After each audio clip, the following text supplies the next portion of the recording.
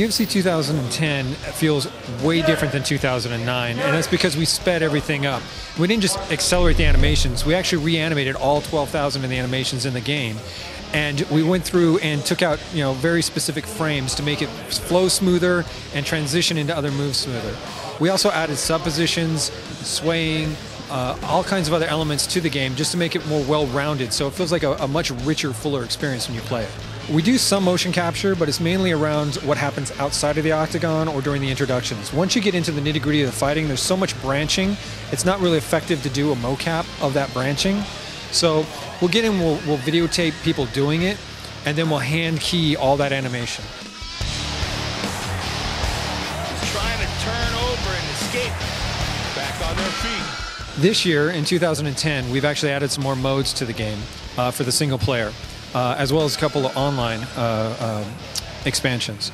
So the first mode we added was title mode, and title mode is like a arcade ladder mode. You start at the bottom of the division and you work your way through the division of fighters. If you actually obtain the belt in that division, we unlock another mode called title defense mode. And this is like a survival mode. One loss and you're done, right? And you don't heal completely between each fight because each fight happens every 3 months or whatever. So you don't have enough time to get all your health back. So you got to be very cautious and win those fights very effectively. If you get injuries like cuts and everything, those easily reopen. You got to, avoid being hit on that side of the face or the cut could reopen and you get a doctor stopper. So another one of the modes that we added was event mode. Event mode allows you to actually set up events just like real pay-per-views. You can go computer AI versus computer AI and watch the event mode, or you can participate in as many of them as you'd like. That also hooks up to our online mode, and you can download cards for upcoming UFC events. So if you want to do 113 or 114, you can download the card. If those fighters are in the game, those matches will appear on the cards. You can choose to play them or have the AI play them. We then do something else, which is actually tally the results and report them back so that this can appear on broadcast or on our website. Well, in online mode, we really decided to bring the concept of camps or guilds. Every fighter will tell you he's only as good as his camp, right? And that's going to be true online as well. We allow you to create a sandbox environment with no time, no refs, no injuries, and you can go in, you can practice all your moves with your camp members, and this is going to make you much better at the game. We also allow your online experience to connect to your career mode. In your career mode, between the fights, you can choose to go online with a camp member and train for a session between each fight.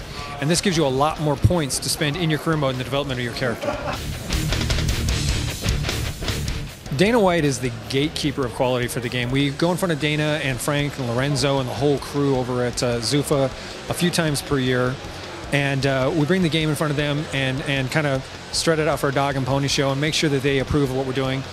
Even before we start working on the game, actually, we meet with members of their team and go over the design and tell them what we want to do in the next year. They also inform us of what kind of changes are happening to the UFC, which is kind of letting us in on all the secrets. Tell us about the kind of fighters they're going after.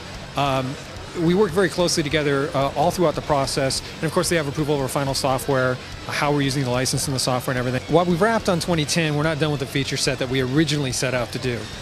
In 2009, we kind of got this whiteboard together and we drew up every feature we ever wanted to see in a fighting game, in an MMA game, in a sports fighting game, and we kind of listed the priorities out.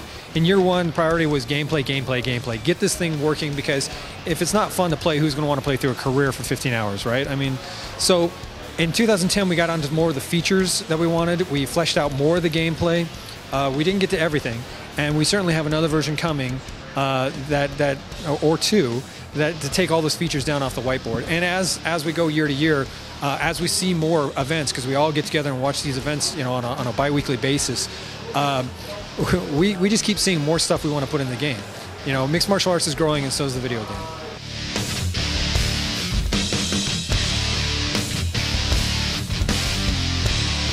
UFC Undisputed 2010 will be coming out for the PS3 and Xbox 360 on May 25th. PSP will be coming later in the year. Right here with the